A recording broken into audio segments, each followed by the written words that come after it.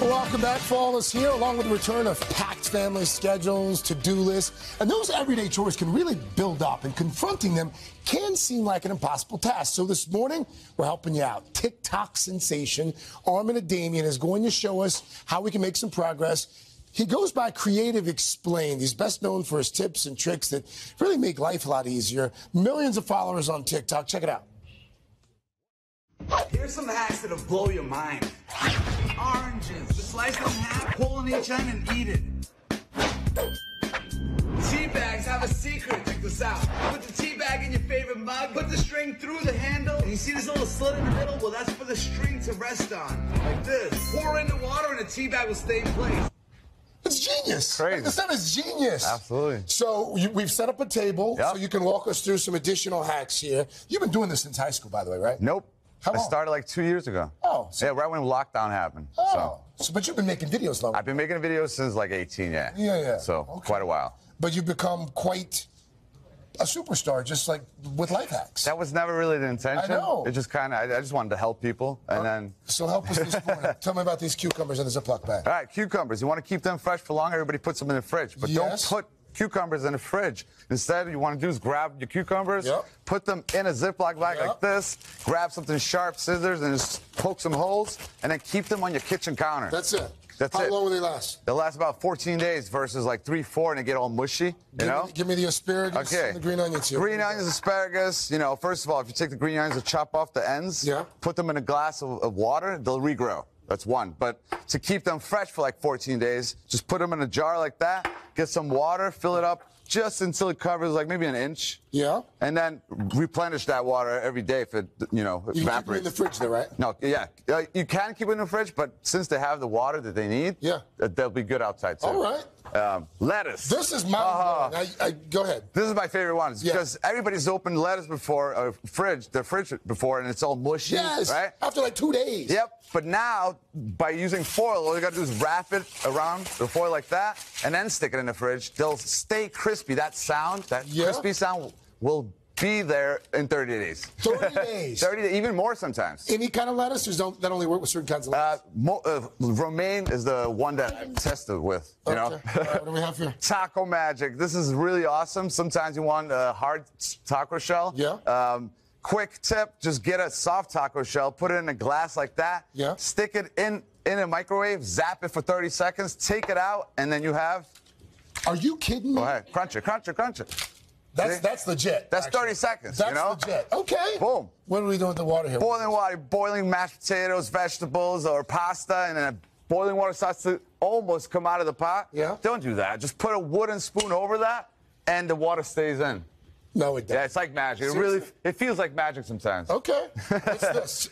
All right, this, herbs, they just pick the... Takes me forever. Yeah, it does, but don't do that. Just put it through one of the holes like that, and then, yep, it fell. Let's just do it this way. It's easier. And you just pull from the other end, and look at that. What? Dude. You know, and it works with everything. Cilantro, parsley. Yes. So much time saved. This is, Tom Yamas was talking about this one earlier. This is another genius one. Strawberries. Especially if you have kids. I wonder if they called the strawberry because of this, but if you take a straw and put it through the berry, look what happens. It just pops out the green part, which means don't be one of those people that chop off the ends and then waste like a quarter of a strawberry. Yeah. You know? Just use a straw, pop it through, and then less waste. That's genius. Yeah. Dude, how do you come up with these? Do you like just sit around and you look at things and you're like, you know what, I think I might be able to make this a little easier. I can do this more efficiently. It really happens like randomly. Like it could be I open up a fridge, I see something, or I spill something, and I think, oh, it's got to be a solution. Yeah. My ideas come from everywhere, and I don't even know sometimes. I don't even know. Armin, thank you. You're welcome. Thank you. I love the glasses, by the way. Thank you. We are back with Today Food, and this morning, it's that dynamic duo behind Bosch. Henry Firth, Ian Thiesby. These guys just released their cookbook. It's called Bosch on a Budget. They bring us easy, affordable, plant-based recipes that are good for our bodies, good for our budgets, and also good for the planet. Good to have you guys. Thanks for being here. Thanks for having us. It's You've great got to be here. millions of followers online. You've got quite the following, so we want to have you in to sort of introduce us to some of your most popular recipes. And this got my attention immediately. This is jackfruit. That is jackfruit. This is the world's largest tree-belong fruit, and it grows in Central Africa and in Southeast Asia. Okay. But if you see this in the supermarket, be brave. Don't buy this one. Just don't buy this one. Buy it in a tin. And this is what we've got here. We've got jackfruit in a tin. Okay. And to prepare it, it's really, really simple. Just take your fingers and break it up, because as you can see here, there's all these shreds and all these fibres, and that is the perfect thing to mimic meat. Okay. So yeah, what are we going to make here with this jackfruit? So we're going to make some lovely jackfruit wings. They're going to be like a chicken wing, but we're using that jackfruit, and then we're going to add loads of flavour, essentially make a mix. So that's nooch going in there. We've then got some jerk seasoning for that lovely kind of heat, Okay. bit of paprika, some soy sauce, because everything is plant-based, right? So we're trying to add these flavours, add the colour, add the umami, and a bit of oil. That's going to replicate the kind of meaty oiliness. Okay. And then add in that jackfruit.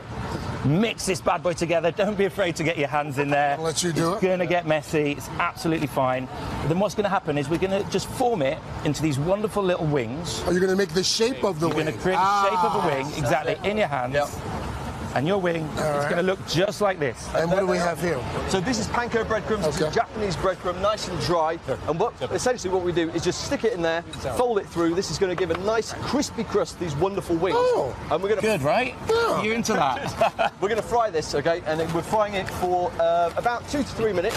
What kind of oil do you have here? That's just like regular vegetable Sunflower oil, vegetable All right, so oil. now we've gotten the chicken done. We're going to do our fries, okay? So these are parboiled, just to make them a little bit softer on the inside.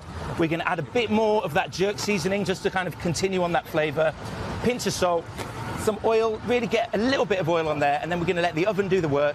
They're going to take about 30 minutes in the oven until they're just perfect. Now, these are really good on their own, but they those need are a bit good. of sauce. So this is a Scotch bonnet and pineapple sauce, and it's absolutely delicious, but quite spicy, so watch yourself. What kind of potatoes do you guys use for your fries? Russet potatoes. Russet potatoes. Making sure. Oh, that's good too. So that's your main course, but now we're going to give you a dessert as well. And Okay. the dessert we're going to give you is a brownie, but the secret ingredient is potato. That sounds We're going to crazy, make a brownie with potatoes. Yeah, That's right. It's Do you crazy. taste the potato in the brownie? Not yet. I didn't taste the potato. I finished my wings. I see that. Actually, Nate shared one with me, but we both thought they were delicious. Try the brownie and let me know if you All taste right, the okay. potato. So Taste there's no potato. egg, obviously. This potato is going to act as a binder, but first we need to soften it and steam it, as Ian is doing here. Yeah, and once that's steamed off for 30 to Yummy. 40 minutes, Yummy. pop it in your food processor, whack it on, so it's nice and blended, and we're going to add some vegetable oil as well. Okay. There we go. Perfect mixture. Okay, so I'm just adding, I've got a melted chocolate mixture down below. I'm just going to actually not sieve that in and pour that through. But this is our brownie batter. Now what we'll do is we'll actually take that potato, There you give me go. a hand Thank there, you dude, very much. and we'll just fold it through.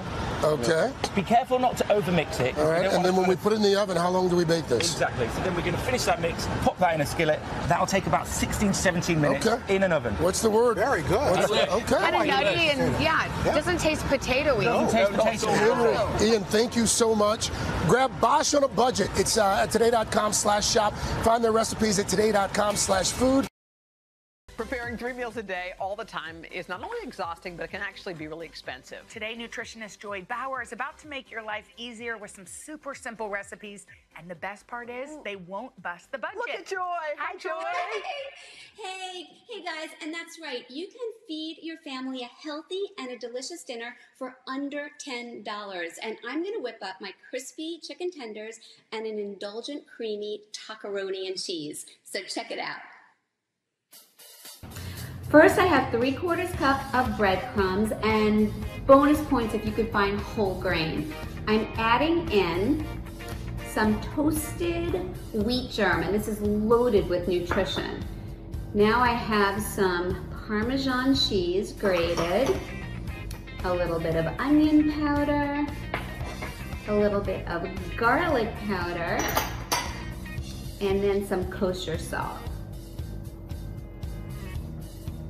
And I'm gonna mix this up.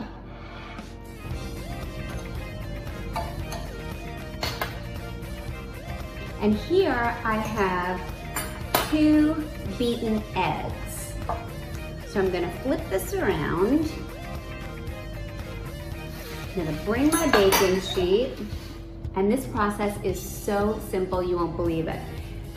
So here I have 2 pounds of chicken tenders, and I got them on sale.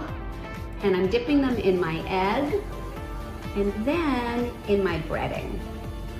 And you really want to coat these chicken tenders because this is what's going to give it a nice crisp bite.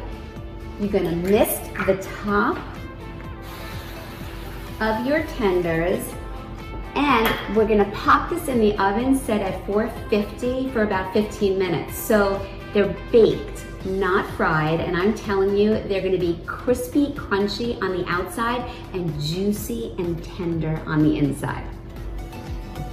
Oh man, these look amazing. These are oven baked, they're not fried, they're crispy, crunchy on the outside, and they're juicy and tender on the inside. The best part, they cost $8 for a family of 4. Mmm.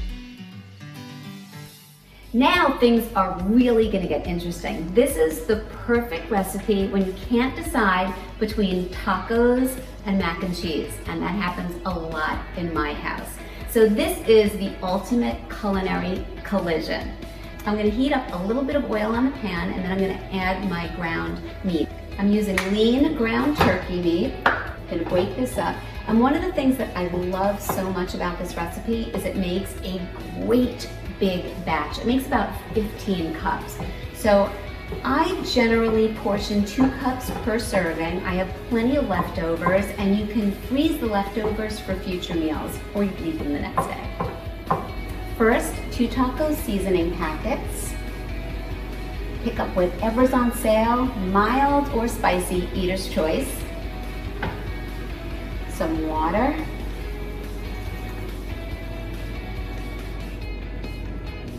Mix this up. A can of black beans, and this can certainly be white beans or kidney beans, a can of corn, and a jar of salsa.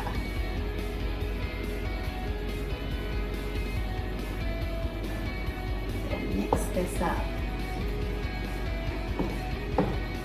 I have elbows that I have boiled up and drained. If you could find whole grain, huge bonus.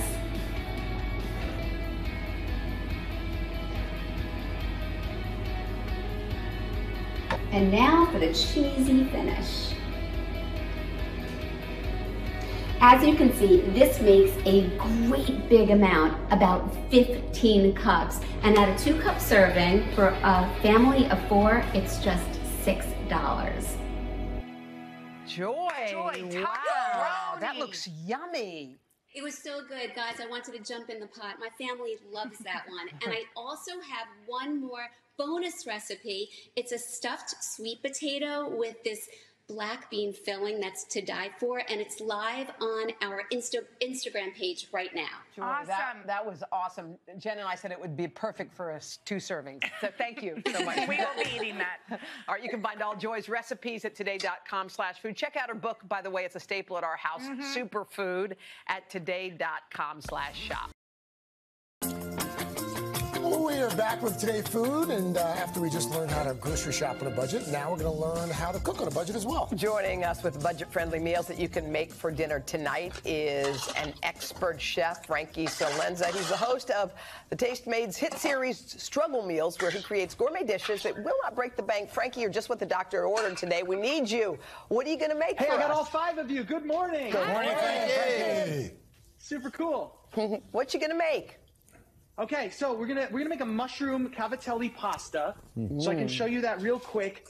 Obviously, pasta's super affordable, but if you just go buy semolina, which is a high gluten flour, you can make pasta with just semolina and water. Am I allowed to say gluten on air? Is that sure? Yeah, no, you're okay. You can do it. So you literally just combine those, and then you can roll out sort of a snake here. Wow. Cut these up like this. Bing, bing, bing, bing, bing, bing, bing, and then with your knife, you can just kind of windshield wiper. Do you see that? Yeah. Oh. And you get these things called cavatelli because it means little hollows. And if you think of like cavity, for example, the Latin root cavity, cavatelli, cavity is a hole in your tooth. Okay, that makes sense. So what makes this whole thing budget friendly? So really, there's a whole bunch of ways to save money. One of the biggest ones that people overlook, because we live in the future and everything is available all the time, is cooking in season. If you're cooking in season, it's not being transported long distance to get to you. Like, that's a great point. I don't know, Carson, would you go down to Argentina right now with the price of flights? Yes, I probably would. If JetBlue You went, would? I'm there. Okay, well, But I if you get your want point. asparagus right now, it's coming from Argentina, and you're Right. paying for it to get on a plane Right. flight. Right. That's no good. No. So, eat Seasonal beets, selections for are close. example. Yeah. So I've got a rag here. You just roast the beet, and hopefully this works because I did cook these last night. But essentially, if you just get a rag that you dedicate to this and use the friction of the rag, sort of this is the twist. here. Yeah, you twist the beet inside. There's a bird going to come out of there? You see it like What? Yeah, That's a cool. pro tip. So beets are in season. They're a root vegetable. So is citrus. You can make a gorgeous citrus beet salad. Can I ask with a dumb cheese. question, Frankie? Is there like a website Yes. or a place you could learn where things are in season? Like, I have no idea. I just go to the grocery store. Yes, absolutely. I mean, or there's this whole thing that we have in the palm of our hand with all of mankind's knowledge, and you can just say winter vegetables, and you'll find that it's So the root internet? vegetables. Yeah, exactly. Cruciferous vegetables, I deserved root it. vegetables, You're right. citrus, mushrooms. I'm sorry, I didn't mean to be. No, I deserve sassy it. there. It was dumb. I told you it was dumb. Okay. We'll go back. Frank, So, where so does that's the mushroom a come beet in? salad. Go ahead. Where's the mushroom come in on the pasta? Different dish. So we've got our mushroom here. I cooked them naked in the pan. Got it. And then I added some fat after. It's sort of counterintuitive. You want to dehydrate a mushroom so that then you can infuse it with fat, which is flavor. So I cooked it naked in the pan. They shriveled up. Water came out. Threw the butter and or olive oil in there. Yum. And now we've got this mushroom. Okay, so there's mushroom. Cavatelli. That's the thing. The mushrooms You go know? in the cavities. And you're saying Yeah, making see- your homemade pasta, that was a good budget move too, right? It's a good budget move. Pasta's pretty affordable anyway, to be honest with you. So, if you want to use a boxed pasta, the thing is to just pair it with in-season ingredients. I wanna eat that. It's not a problem at all. Hey, Frankie, does homemade pasta, does it change the cooking time? Yeah, it's a lot faster. So I put these in right at the start of the segment. They've got a self-timer built in. They float to the top when they're done. Oh. If you see it, it takes between Frankie, 2 and 3 minutes. You're an A+ guest. We want to say thank you. You were great. You can find this recipe at today.com/food, and you catch Frankie's show. Check it out. It's called Struggle Meals. It's Thursdays on Tastemade. Thank you, Frankie. Come back in person next time, Frankie. Come back, Frankie. Thanks, guys. I can't wait to do it in person.